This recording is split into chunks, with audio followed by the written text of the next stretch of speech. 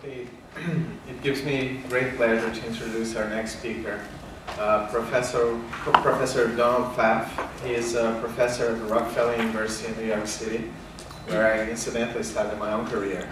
And he's the head of the Laboratory of Neurobiology and Behavior, and the title of his talk is The Central Neural Foundations of Awareness and Self-Awareness. Professor Pfaff.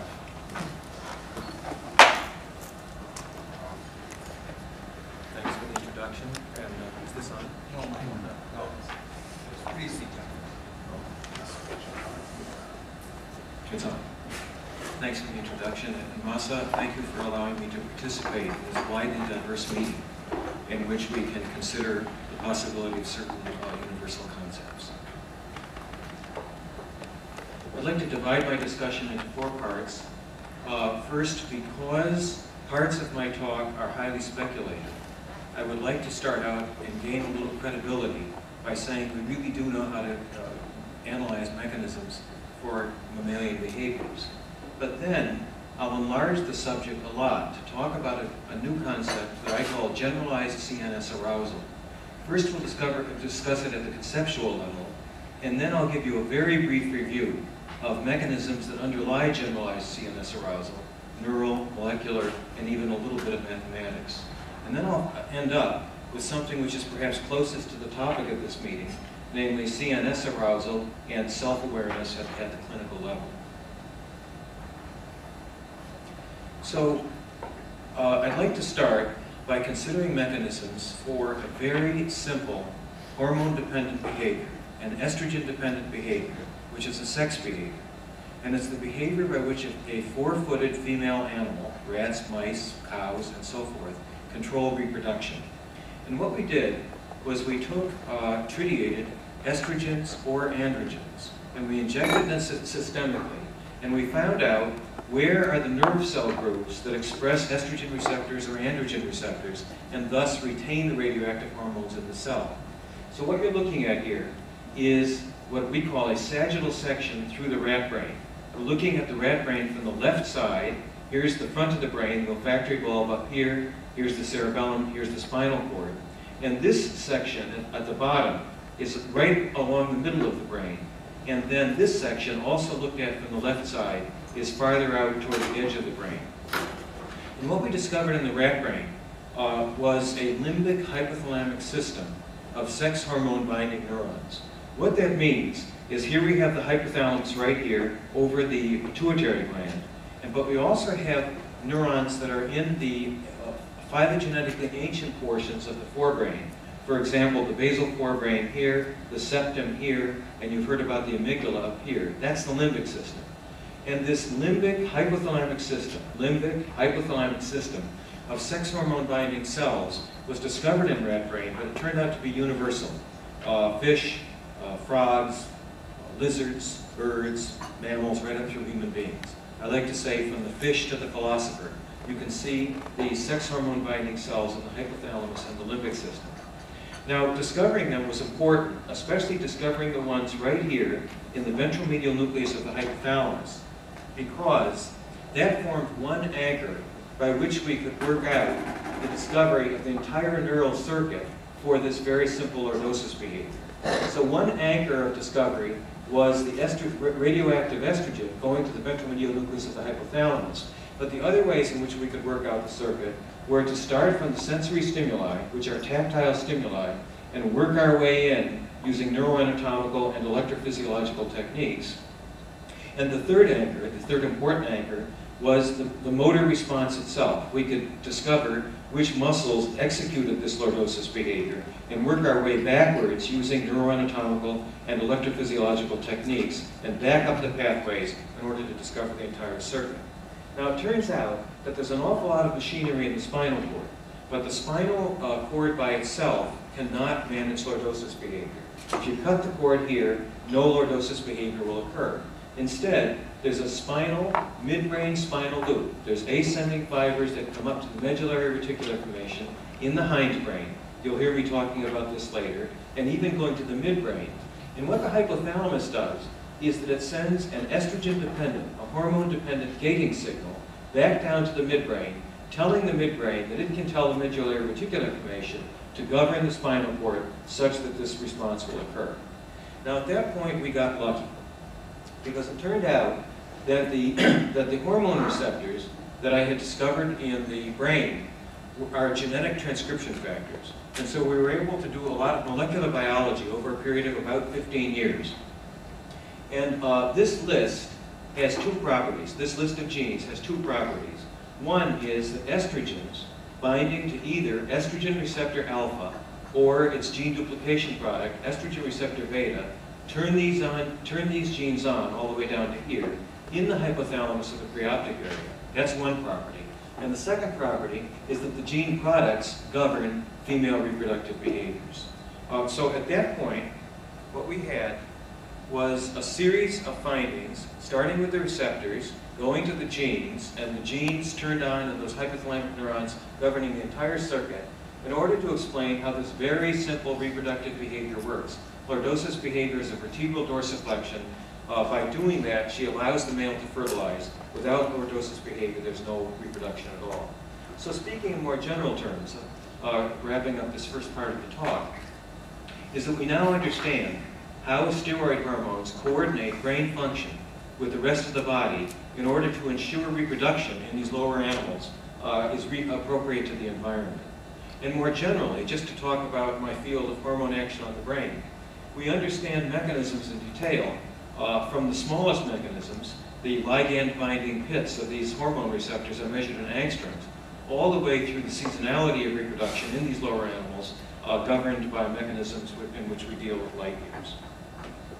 The result of this work was to prove for the first time that specific biochemical reactions in specific nerve cells of the mammalian brain determine a biologically crucial behavior. Now the purpose of starting with such a simple behavior, as you just saw, is that when I began this work, serious neurophysiologists felt that it was impossible to study mammalian behaviors. You had to study Drosophila or C. elegans, or snails, very lower animals. But I wanted to study a mammalian behavior to remain relevant to medicine, and therefore I had to start with a real simple one. And so, is it possible to explain mechanisms for mammalian behavior? The answer is yes. But now for the second part of the talk, I'd like to open up the discussion and say, can we approach mechanisms for the fundamental force in the CNS, central nervous system, which underlies all mammalian behaviors? And I'll argue with you that the answer is yes. The argument goes something like this, that the ability of sex hormones to turn on reproductive behaviors when all other aspects of the experiment are held constant is proof positive of the ability of sex hormones to elevate sexual motivation. Now, if you look at the literature on motivational mechanisms, whether it's animals or human beings, motivational mechanisms are always divided into two parts. Specific motivational states, which in our case would be affiliative motivational states and sexual motivational states, but also more generalized motivational states accounting for the activation of any behavior, and that usually goes under the name arousal. In turn, arousal states are usually split into two components. One would be particular components, alertness, activity, emotional reactivity, but the other would be more generalized components akin to, but not necessarily identical to, the sleep-wake cycle.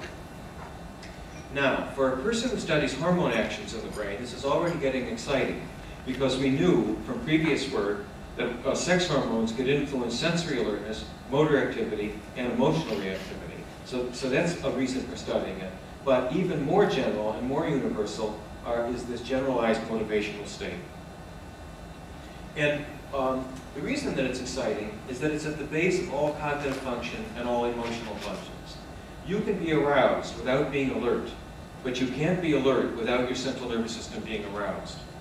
You can be alert without paying attention. It's probably happening right now. But you cannot be attentive without being alert. So on, up the abstraction level of these cognitive functions until we're talking about decision-making, executive decision-making, which relies upon all of these underlying functions. And I like to start at the bottom, where things begin. Likewise with emotional expression. Whether you're expressing your emotions on a lifetime basis due to your temperament, according to your mood, or according to your feeling at the moment. It depends upon arousal. If emotional behavior were viewed as a vector, the angle of the vector might depend upon the person toward whom you're expressing it, whether it's love or hate or whatever. But the length of the vector is going to depend upon the amplitude of the behavior, which is a function of arousal. Now, because arousal, CNS arousal, is so important, when something goes wrong with CNS arousal mechanisms, there's an incredible host of medical and public health problems. The most obvious would be the stuporous or vegetative state or comatose state that I'll speak about at the very end of my talk. But likewise, the dementia of aging, the apathy of Alzheimer's, attention deficit disorders, some aspects of autism, all depend upon normal CNS arousal, or shall I say disorders of CNS arousal. Usually, when we have problems with arousal, it's that we need more arousal, but sometimes we need less. Anesthesia depends upon decreased arousal. In the United States, 15 to 20% of the adult population at any given time has some kind of sleep disorder. Mood disorders are obvious arousal problems, depression. What about vigilance problems in the military or dangerous shift work? Public health problems, lead in the water, mercury in the water, and fatigue states. For example, chronic fatigue, immune disorder syndrome, all have to do with CNS arousal. So I'm very pleased that by extending the work of the lab to this arousal concept, we're dealing with something which is of central importance to medicine and public health. So it's very important, but also the concept seemed to me to have a certain slippery and vague property. What I had to do, therefore, was to come up with an operational definition of generalized arousal of the central nervous system, which is precise and complete and leads to physical quantitative measures. And the definition that we've started with, which is published in this book over here from Harvard University Press, I've put it in red on the board, is that a more generally aroused animal or human being is more alert to sensory stimuli in all modalities, all sensory modalities. The individual is emitting more voluntary motor activity, and the individual is more reactive emotionally. And this is intuitively simple in the sense that we can imagine individuals at both ends of the continuum. We can imagine the fidgety individual who's very alert to sensory stimuli and very expressive emotionally, and we can also imagine people, for example, in a hypothyroid state, who are not very alert, who are sluggish, and who have a flat emotional disposition. And we have a high throughput assay for all aspects of that definition that operates. We have a high throughput assay for mice, which is all computerized, which measures alertness to sensory stimuli, motor activity 24/7, and more reactive emotion. I'd like to formulate the problem. This equation is not a statement of achievement. It's a statement of the way we'd like to formulate the problem in the future as we have more data. And what it says is that the arousal of any animal or any human being at any given moment is a compound function of a generalized arousal state, which is multiplied by, I think it's some kind of multiplicative or exponential function of a whole bunch of specific arousal sources. For example, sexual arousal, or hunger, or fear, or pain. And I don't really mean by these plus signs that I expect anything to be additive or linear. I just wanted to indicate some kind of increasing function. And principal components analysis of mouse behavior in my lab indicated that among all arousal forces, that in those particular mice, in those particular experiments, generalized arousal forces accounted for about 1/3 of the variance, which would mean that 2/3 of the variance, or 2/3 of the data, would be accounted for by some kind of complicated function of these other more specific arousal states. And you can imagine that over the next 10 or 20 years, we're going to be working very hard to figure out how these arousal states and their interactions with each other cooperate in order to control the arousal of the individual. The third part of the talk now gives you a very brief review. I wouldn't have dared to start this extremely abstract, extremely ambitious program if I didn't already know, all the way back to my graduate training, that we knew more about these arousal conditions than most modern neuroscientists thought about. Most modern neuroscientists want to deal with the third nucleotide from the left, or perhaps a dendritic spine. But what I wanted to do, having succeeded with a very specific behavior, is to go for the most global concept of all. And I could do it because we already know quite a lot, as you will see. I'll start with neuroanatomical facts. I'll move on briefly to neurophysiological facts. I'll talk about work from our lab, which has to do with the functional genomics of CNS arousal. And I'll finish up with just a wee bit of information theory. Let's start with the neuroanatomy, with the ascending activating systems that support generalized CNS arousal. Norepinephrine systems tend to go to the posterior cortex and are required for normal alertness. Dopamine goes more toward the anterior cortex and is responsible for activating directed motor acts towards salient stimuli. Serotonin is an emotionally important transmitter par excellence. It goes especially to the limbic forebrain, which I talked about at the beginning, and to the frontal cortex.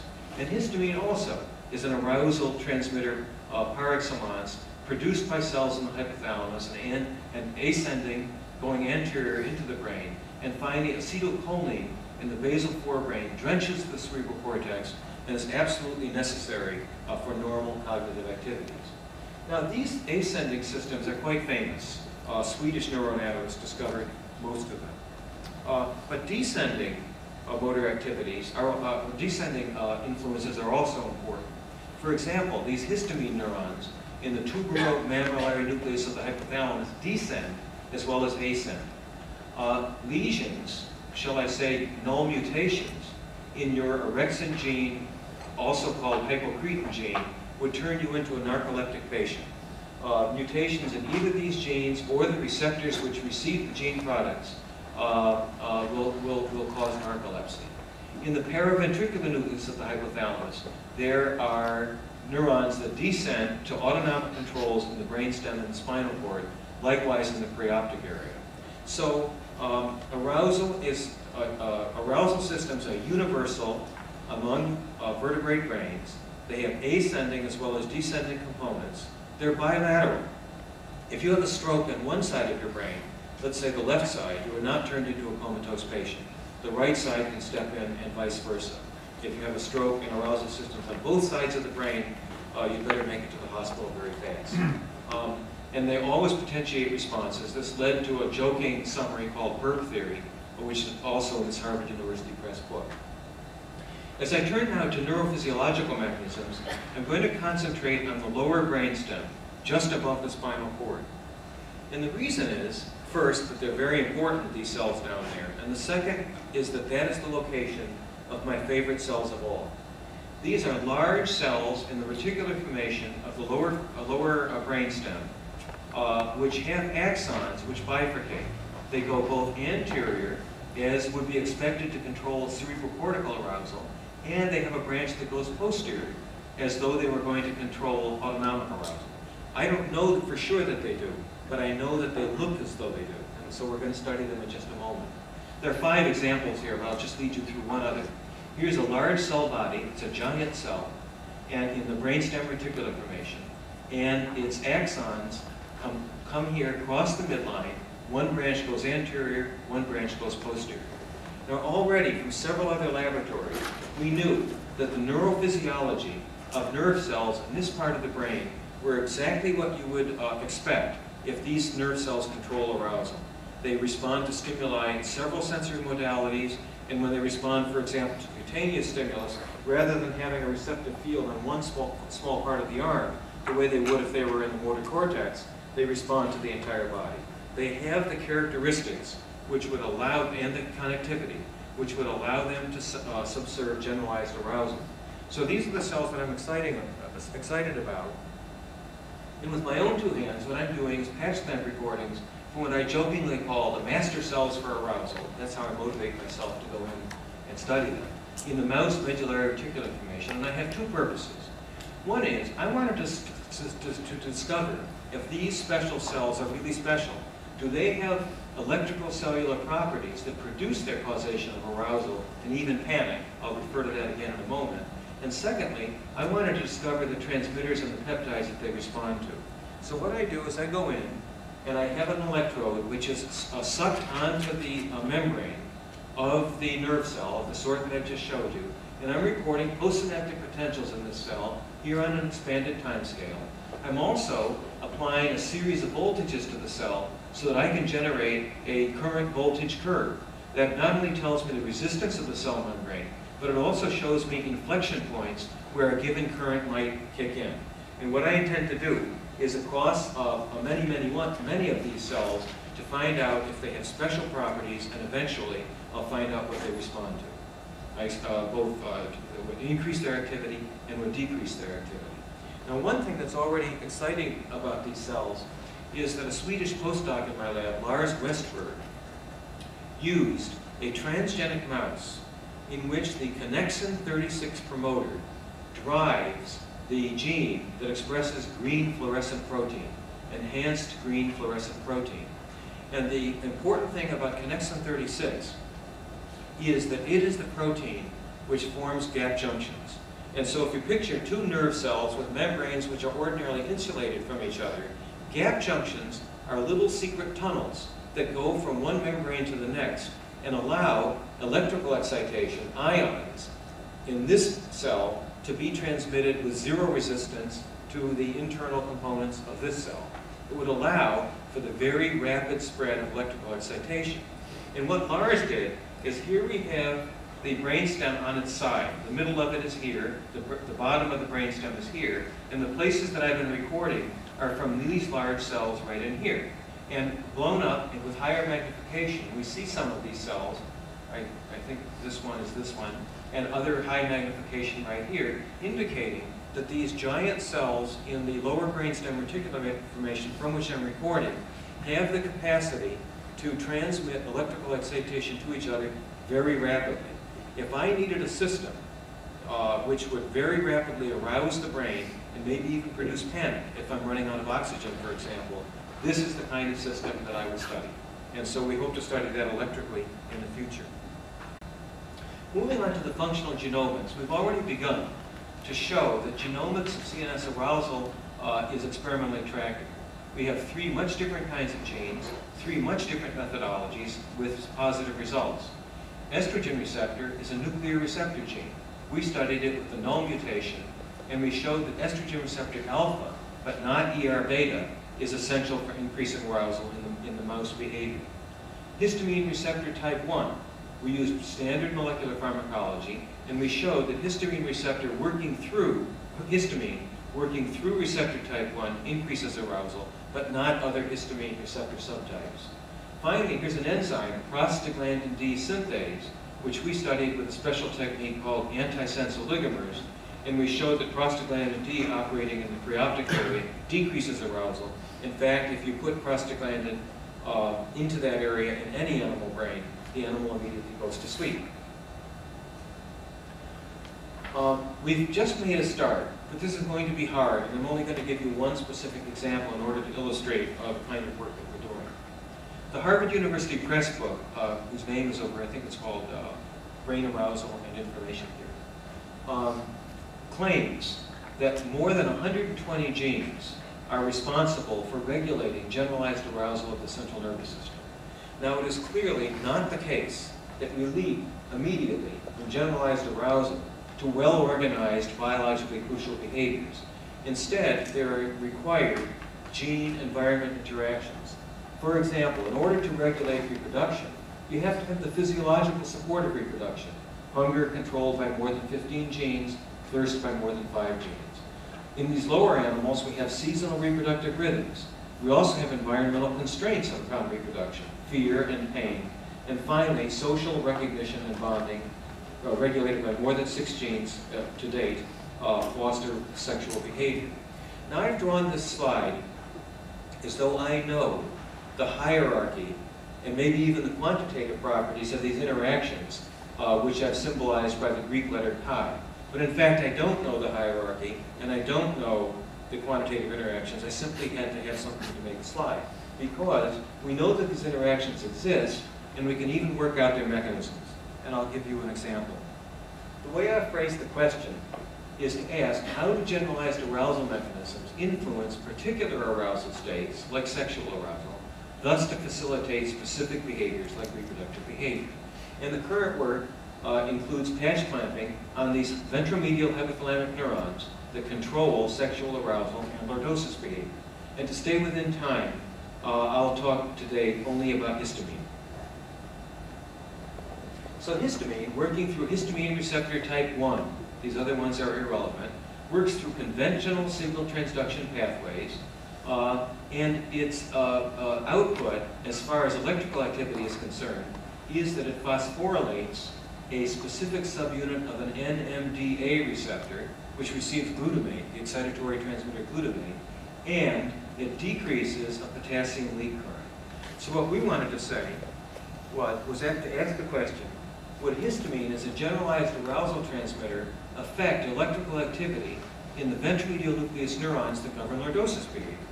And the answer is yes. Here's extracellular recorded activity, and histamine makes the electrical activity go up. Two other arousal-related transmitters also do. This is from the work of Li Mei Cao, acetylcholine, and norepinephrine.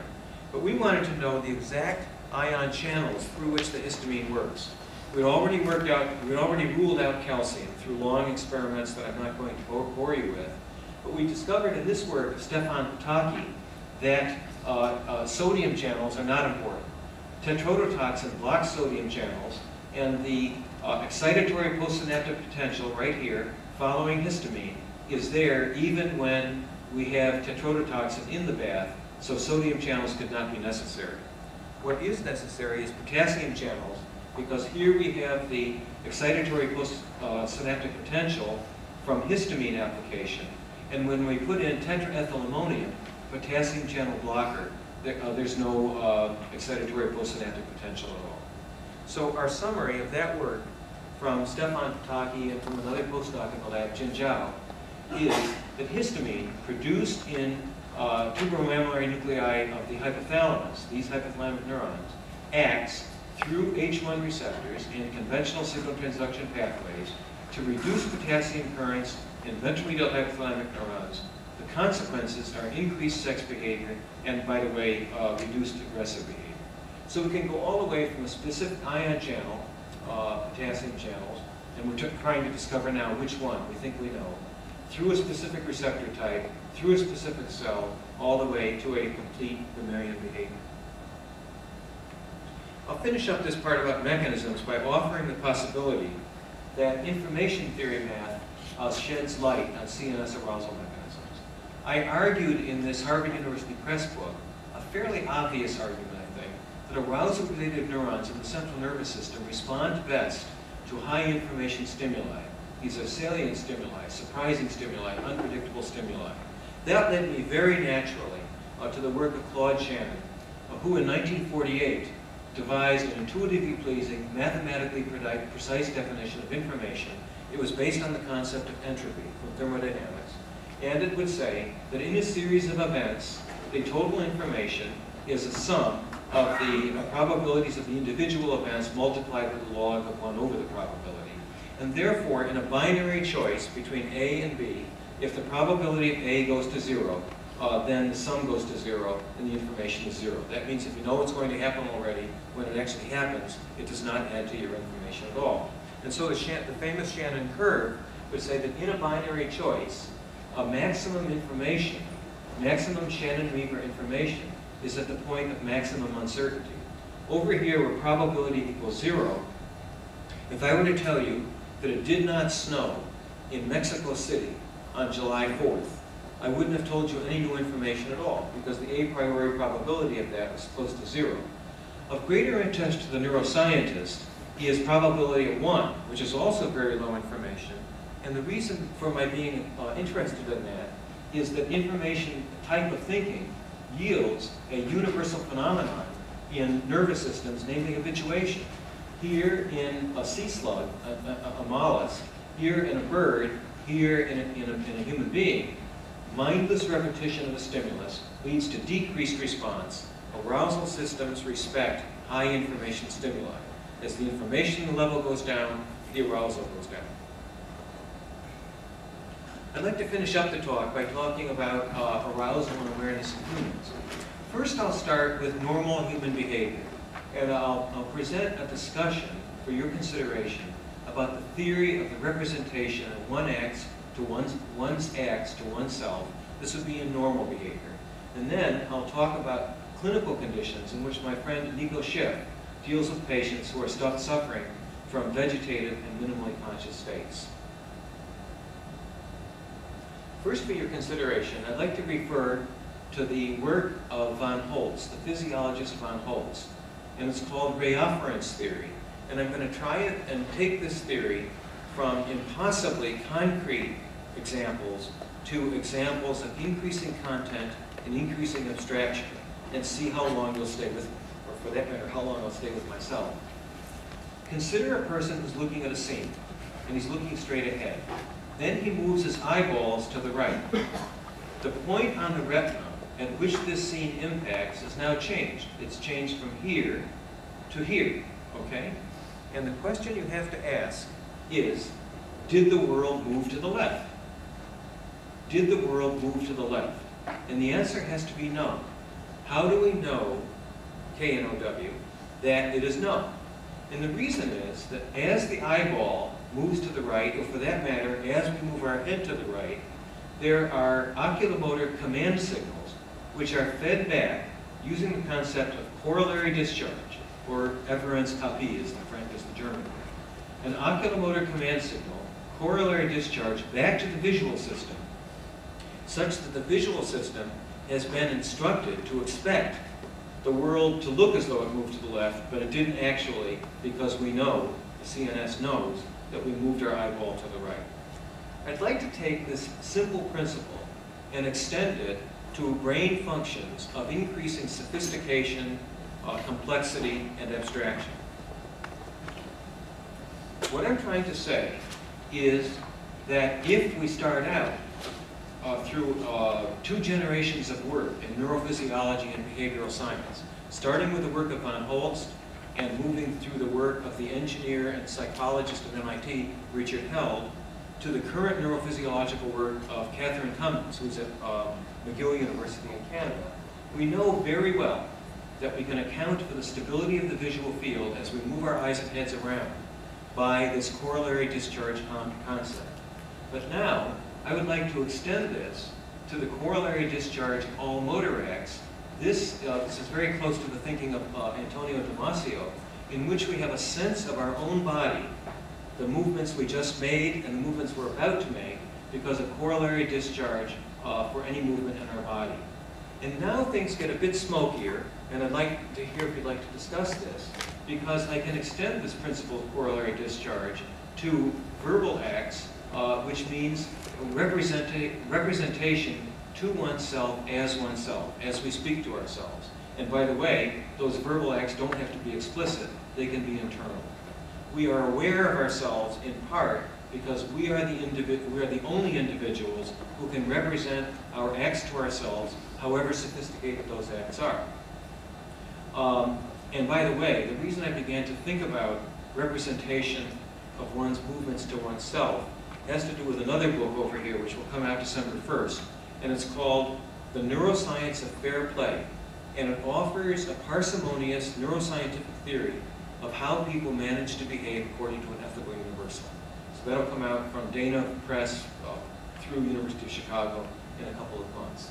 So I was thinking about the representation of one's acts to oneself, including covered verbal acts by which we talk to ourselves and I think account for at least one level of self-awareness.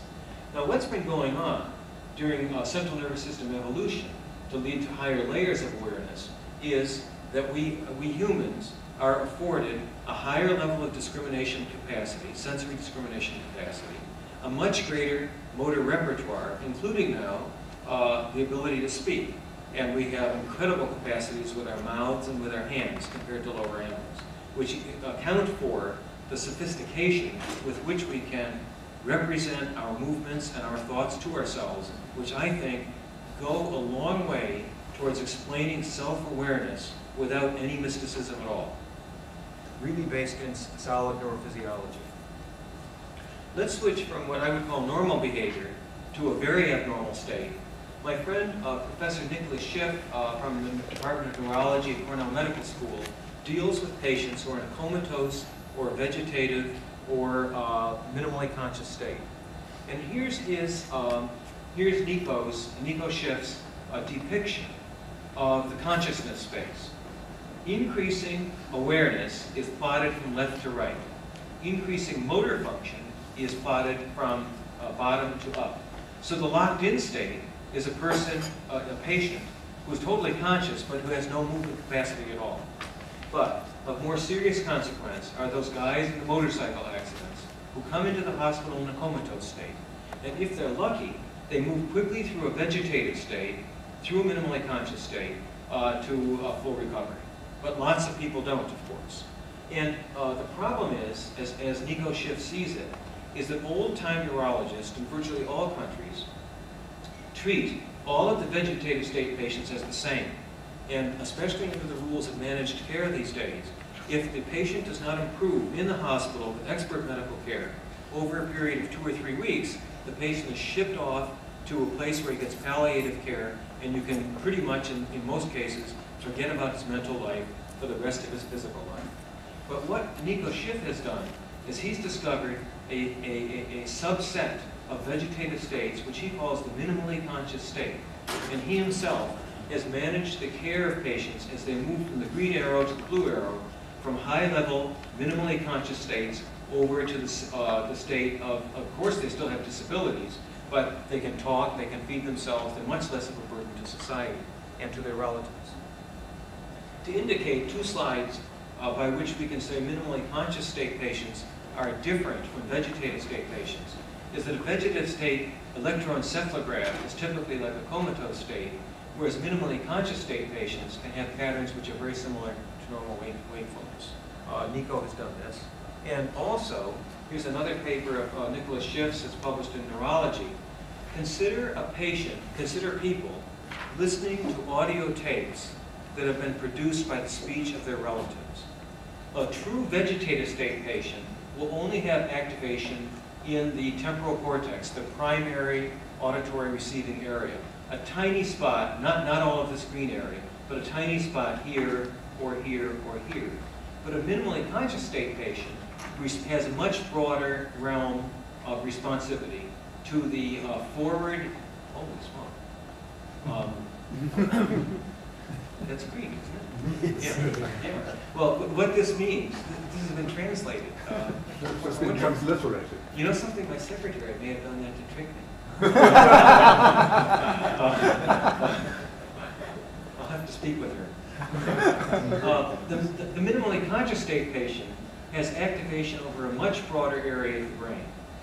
On the other hand, if you now do the experiment where you reverse the direction of the tape so that the frequency envelope and the amplitude envelope is exactly the same, but the speech makes no sense, the normal subject, even though he's demanded not to try to make sense of it, he tries to make sense. And the red areas are the areas in his brain which are activated by the overlap, both listening to the forward-going tape and the reverse-going tape, whereas the minimally conscious state patient has only a tiny area of red. So the minimally conscious state patient in this fMRI study is better than a vegetative state patient, but not as good as a normal patient. Nicholas Schiff has been the doctor of a guy who recovered from the vegetative state after a period of 19 years. This is a man from Arkansas who had had a bad motorcycle accident. And this paper is now published in the Journal of Clinical Investigation.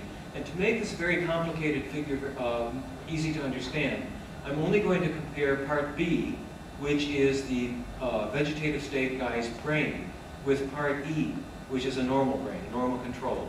These are sagittal sections. We're looking at the normal brain from the left side. The olfactory bulb would be up here, the spinal cord down here, and we're looking at this patient's brain from the left side.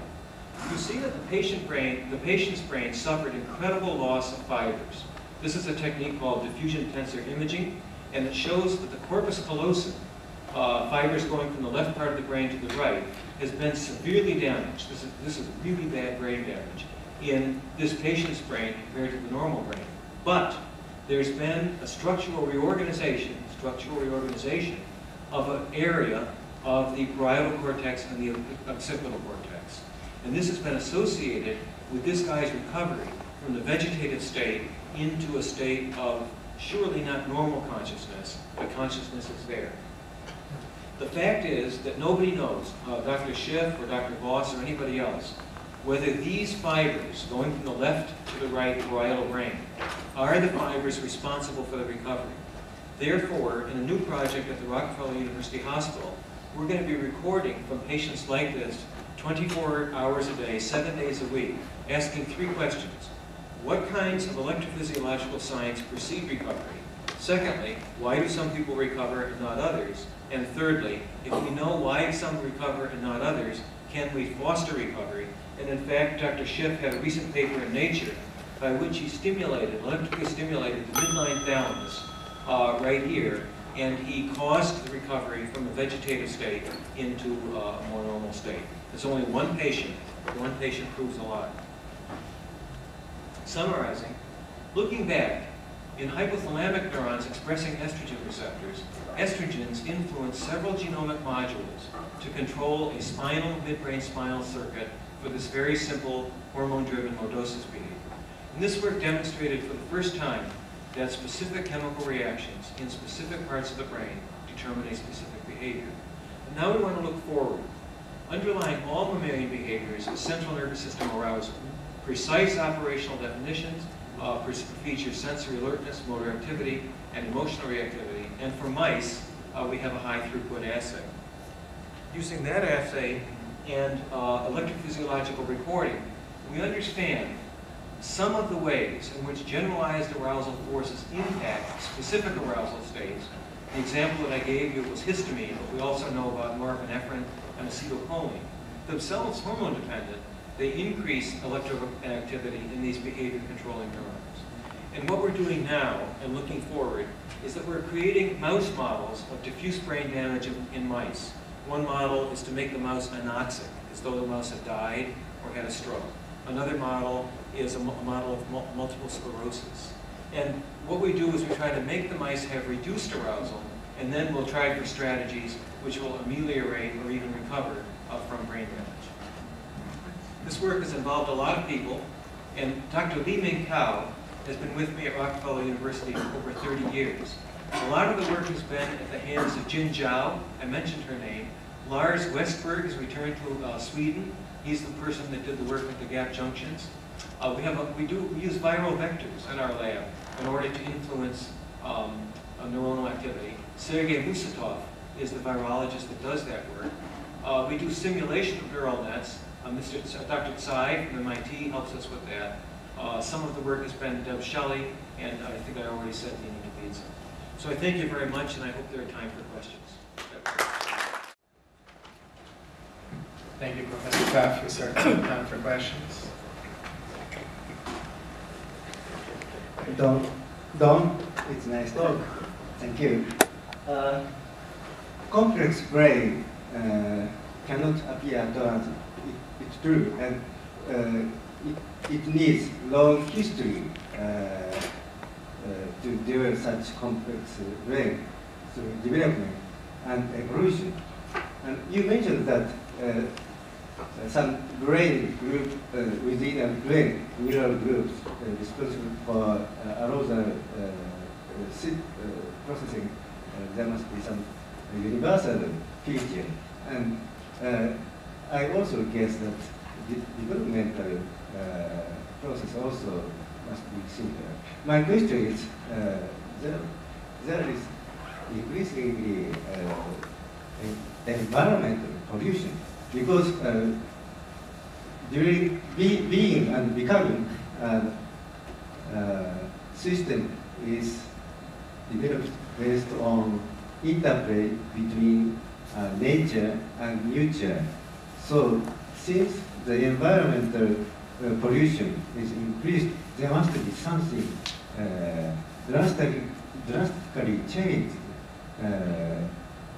spread out irrespective of species difference. I mean, when the environment is polluted more, some kind of similar abnormality may appear from fish to human. Have you ever heard about that, or do you have any idea? Well, first I'll confirm the first part of your question. which is the preservation of some of these more primitive systems from the early vertebrate brain to the human brain. And the reason that I can say that with such certainty is that the way the brain evolved is that it started around the cerebral ventricles, which are like a landlocked lake. And that we have the fish brain closely adhering to those cerebral ventricles. But then, as the brain evolved, it evolved away from the ventricles such that we have the reptilian brain, for example, the lizard brain, or maybe the frog brain, where we have the brain stem fairly well developed. But in the forebrain, it's only the lower part of the brain, which is just above the roof of the mouth and maybe beneath the ears, which is developed. And then we come to the higher mammalian brain, or the human brain, in which there's been this tremendous profusion upwards and forwards, with the cortex, which comes from the word for rind, wrapping around the brain. And what's happened is that the cortex now, in order to talk to the spinal cord, sends axons, which are like the interstate highway, or like the Shinkansen, that go very fast down to the spinal cord, but also with collaterals, maybe corollary discharge, into the more ancient parts of the brain. So yes, that preservation is a well-accepted comparative neuroanatomical fact. Now, because with the generalized arousal concept, I've emphasized the most primitive neurons. And at breakfast this morning, you and I talked about the neurons that would be present in a fish brain, where if you touch the tail of the fish, pow, the fish is out of there. Those same nerve cells are probably the ones that I'm recording from in the mouse brain. And therefore, if it is, in terms of comparative neuroanatomy, the same type of neuron, you would expect it to be sensitive to the same type of pollutant.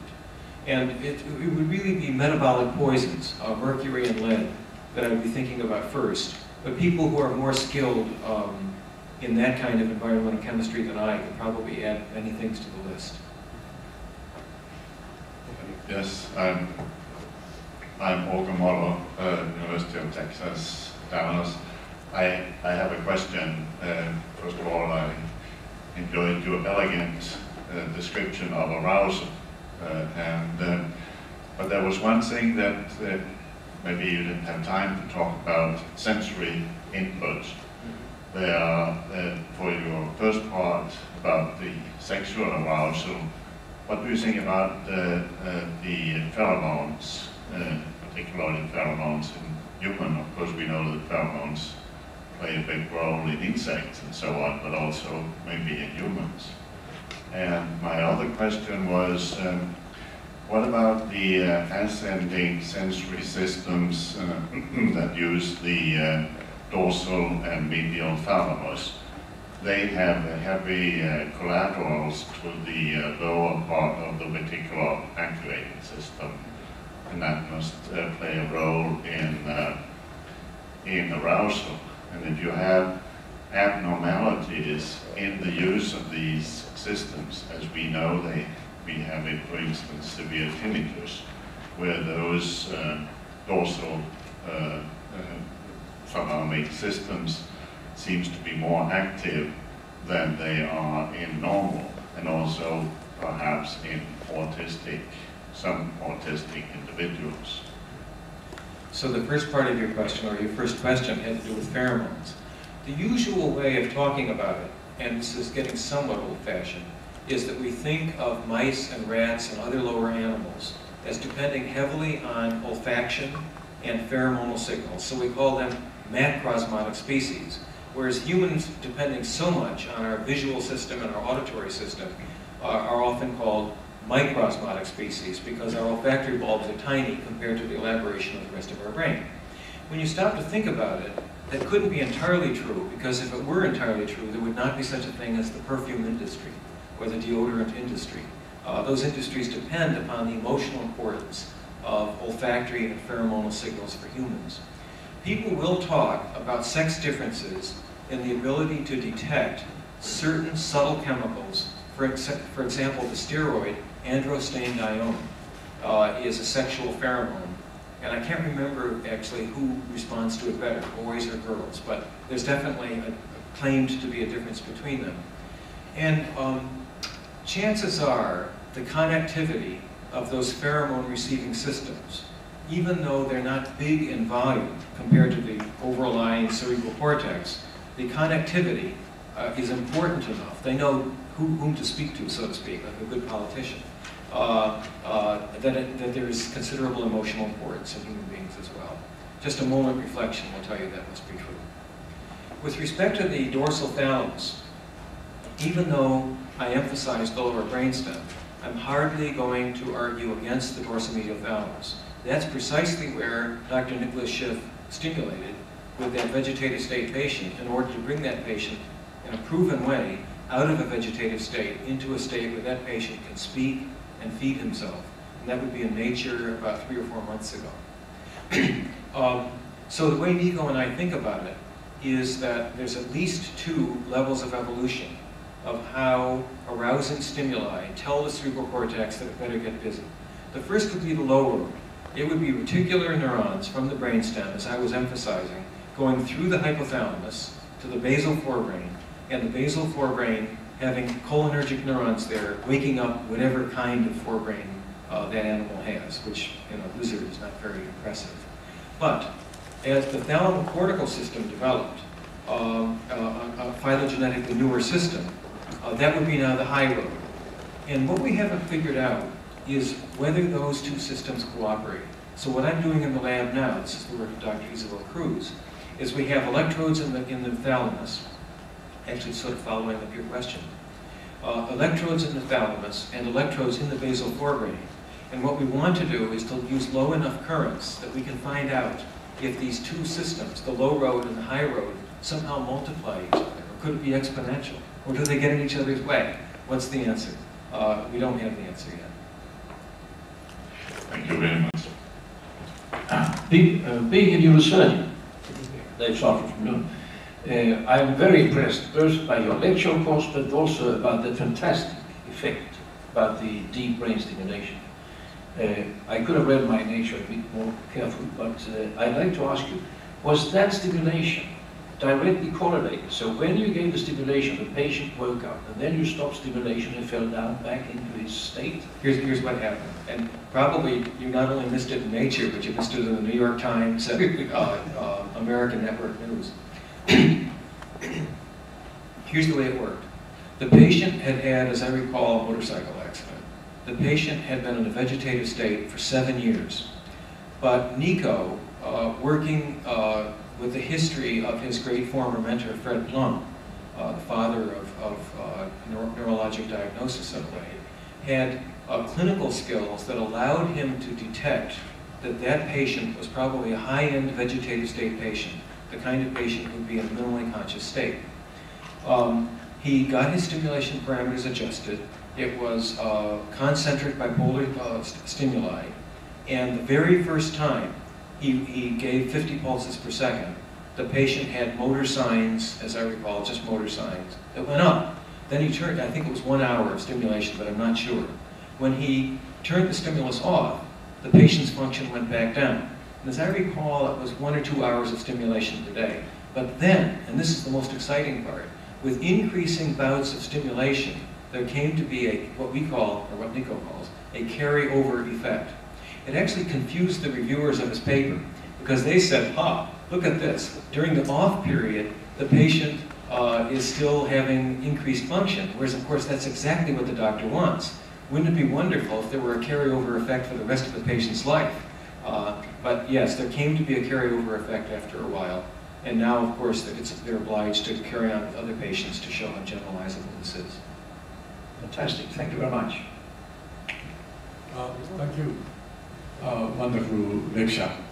I'm an environmental ecologist, or I'm the eco-toxicologist, and in Japan we formed a big team in which we try to understand environmental contamination with the endocrine disruption systems. And your presentation is very stimulating to us to understand further the pollution with the human behavior.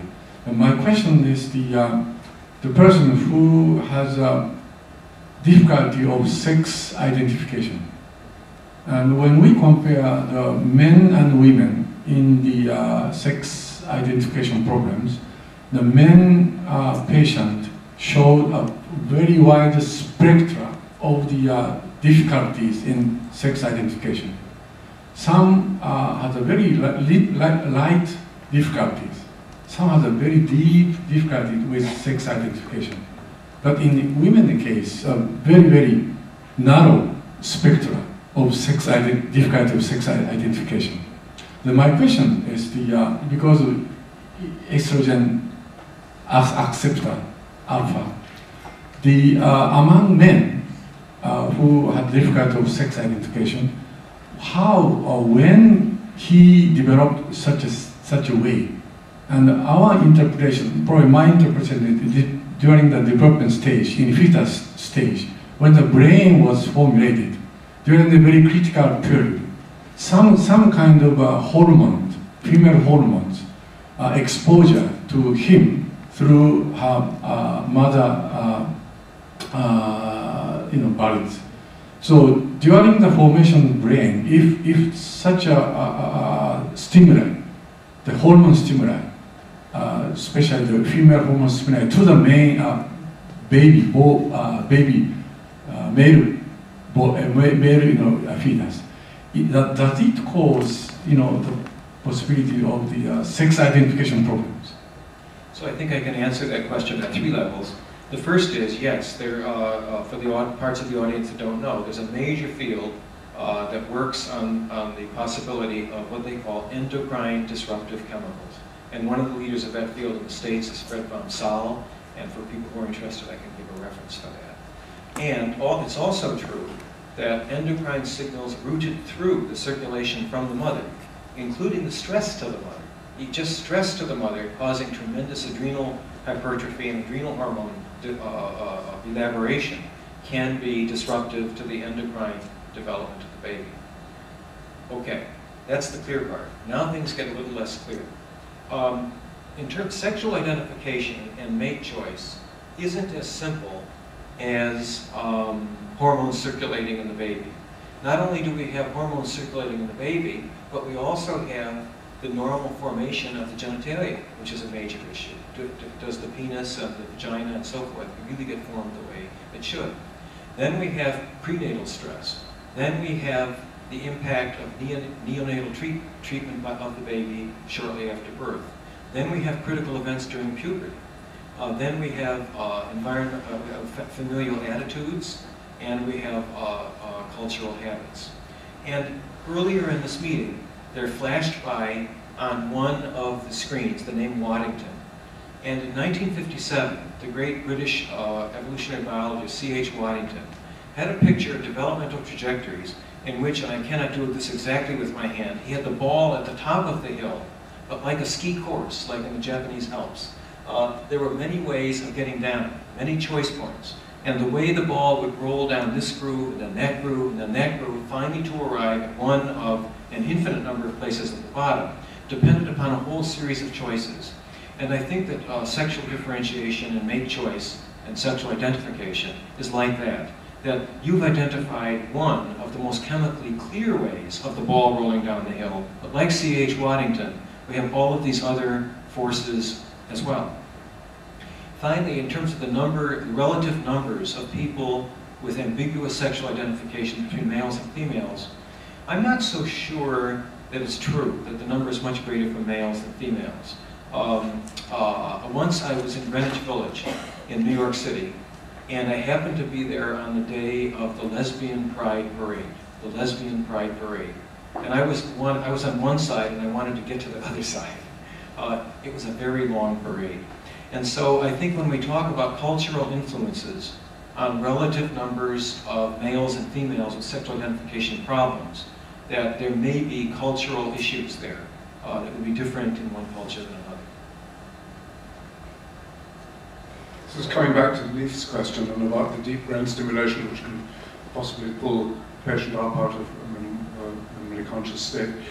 Do you think there's any behavioral input or natural input one could use other than artificial electrical stimulation which could do the same trick?